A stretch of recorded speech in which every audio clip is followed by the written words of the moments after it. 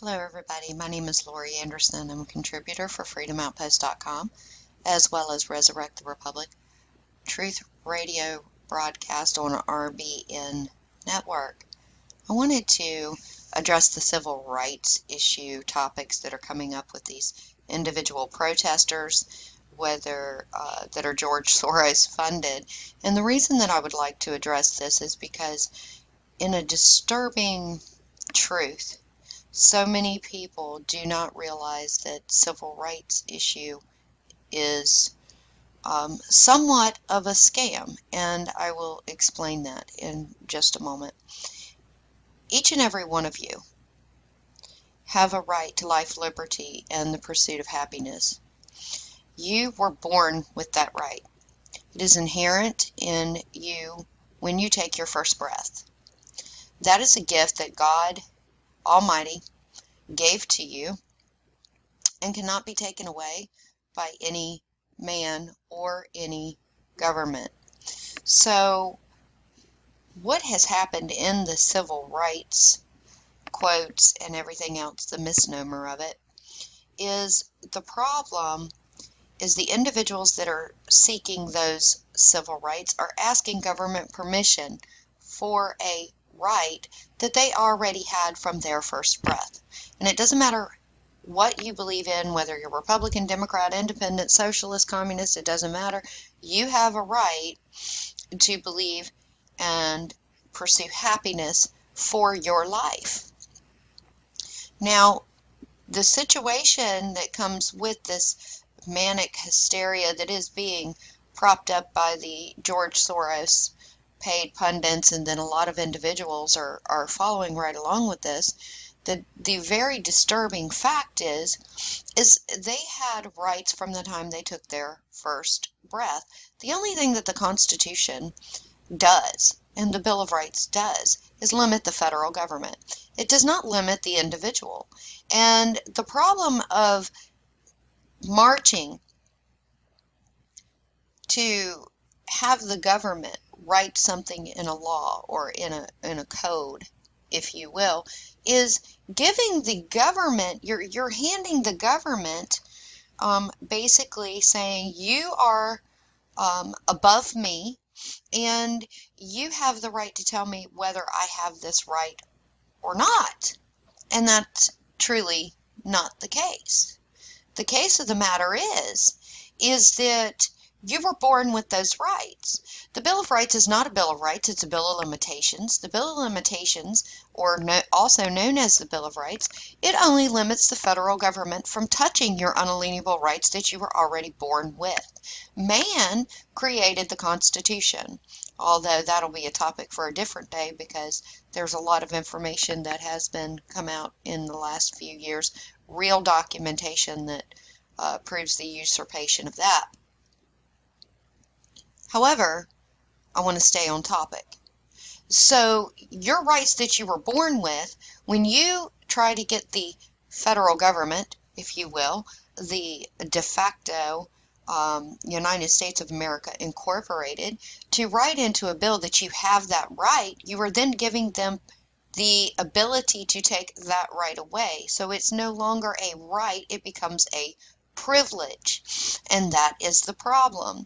Each and every individual that believes in the Constitution of the United States of America and the Bill of Rights, or also what it really is, the Bill of Limitations, stopping the federal government from touching your unalienable rights in the first place, is making that mistake. Because once you draw them into that and you say, hey, yes, I need you to put this in your thing that I have this right, then what happens is then they can take it away. It's no longer a right, it becomes a privilege, and only through them giving you permission to do so. You have a right to assemble with whoever you want to assemble with. You have a right to free speech. Congress shall make no law concerning freedom of the press, freedom of speech, freedom of assembly, redress of grievances, and it goes on and on. Shall not be infringed for the Second Amendment means just that. shall not. Every gun law that is on the books in the federal government is illegal and unlawful. They know this. However, the people have been fooled. And they've been fooled into thinking that the government ever had the authority in the first place to touch those issues. And because they've been allowed to get by with it, many people, along with, what's going on with the public school system, and they teach children that, the government has the right to do that. No, they don't. They never have. So why in the world you're screaming against these Trump supporters, all because George Soros wants to pay people to start riots and everything else? And let me tell you something, make no mistake, this is the same thing he did with Crimea. This is the same thing he did in the Ukraine. This is the same thing he's done in Syria with the Arab Spring. He is behind a lot of this mess. And what he does is he does these fake movements. He pays these individuals to do this. He gets them to go in to also help manipulate individuals that don't know any better. They go in, they want to start a civil war so they can have a breakdown. Do you want your country or your union to look like Syria? Do you want it to look like what happened in the Ukraine? Do you want any of that? If you do not, then you need to stop following these people who are paid in order to destroy our union. And stop talking about civil rights. We do not get our rights from the federal government. We do not get our rights from the state government. They get their authority to be able to even operate from the whole of the people in the union. The people are the ones who created the union. The people are the ones who created the central government. Therefore, the servant is not above the master. And that is why those Bill of Rights or Bill of Limitations is what it should be called. Because those Bill of Limitations are what they were not allowed to touch. Why do you consistently and keep asking the government permission or trying to get them to write anything that gives you, that makes you perceive in your mind that, oh, well, now that they've written it down on paper, it means I have that right? Wake up, people. I love each and every one of you. I do. I have no hate in my heart for anybody. I don't. But these individuals that are following these paid protesters, basically it's like a George Soros mafia type connection situation, and y'all are following along with the mafia. When you're looking at paper, what happens when he becomes investigated? If there's a money trail, well, that's no different than way back in the day for the mafia. They're getting paid to destroy people's businesses, homes, livelihoods, create fear, terrorism, same thing as the mafia strong arms that used to be way back in the day. And you know what? Al Capone went down over taxes. So I just want to ask you to please think about that. You keep trying to make people panic over World War III. Already around the globe, leaders around the globe are reaching out to Donald Trump, and he's not even in office yet. Already things are being reversed. The years and years of support for these terrorist organizations that the Obama administration and Hillary Clinton have had their hands directly in, as well as Soros, that have caused the mass murder of tens of thousands of people. Innocent men, women, and children. That is already starting to wean down. Leaders from around the globe are thrilled. Stop with this rhetoric that, oh, well, there's going to be a nuclear war now because of Trump. He's gotten elected. He's not even in office. And there is already more individuals that are coming out in high places all across the globe ready to work with Mr. Trump. Stop your panic tactics. It is not working. It's just not. The Mexican president, the Canadian president are already talking about renegotiating NAFTA.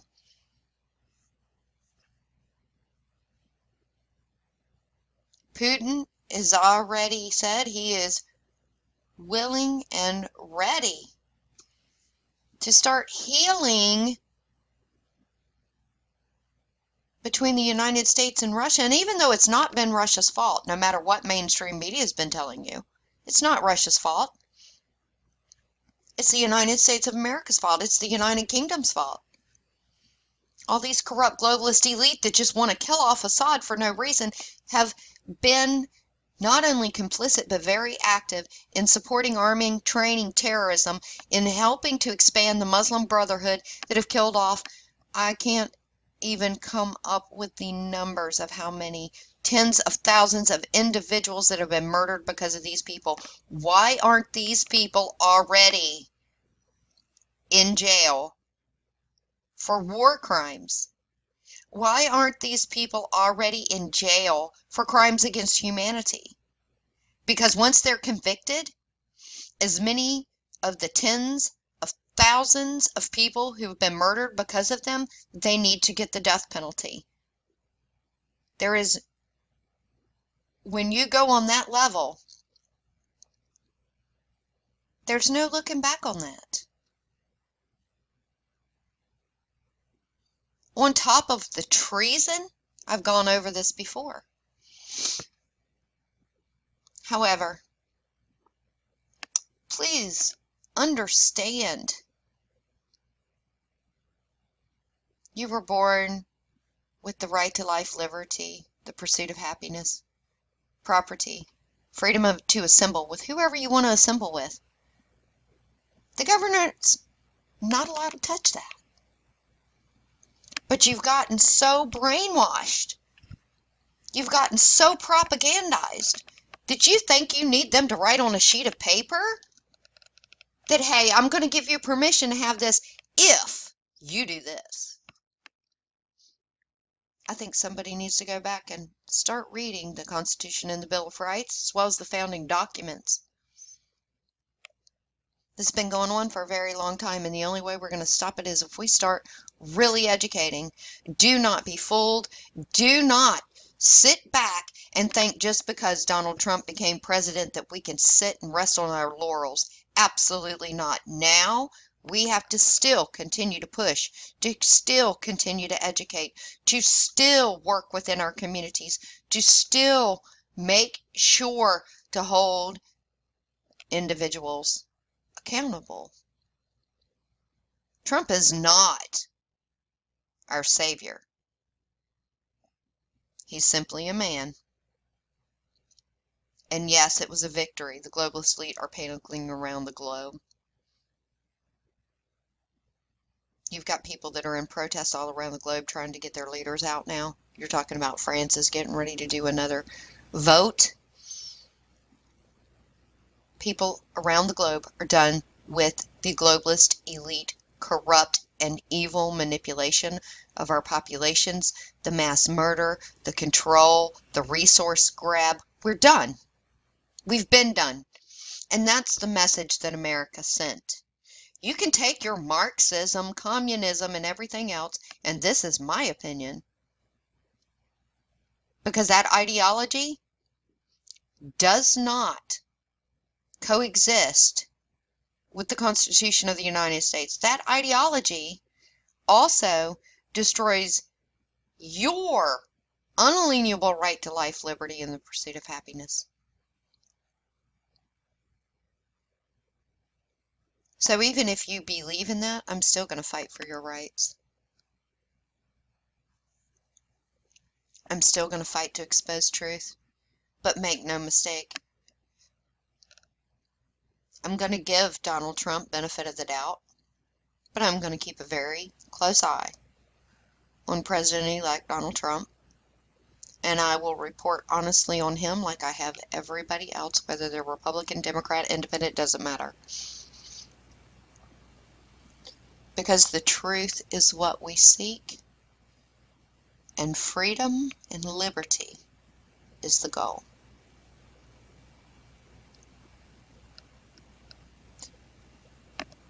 Thumbs up if you like my message. Share if you think it's important. Thank you. God bless you. Semper Fidelis. And as always, watch your backs. Check your facts. And let's remember, it's our duty, mine and yours, to protect our neighborhoods, our communities, and our cities. It does not just rest on the police. When you just rest on the police, you're begging for a police state. Think about that. Don't let them win, because that's all this is. And I've said it for years. Soros, all of them, they're going to try to do the same thing that they did in all the other parts of the globe. It is habitual. It is easily predicted. Satan doesn't have a new game. It's always the same. God bless you and good night.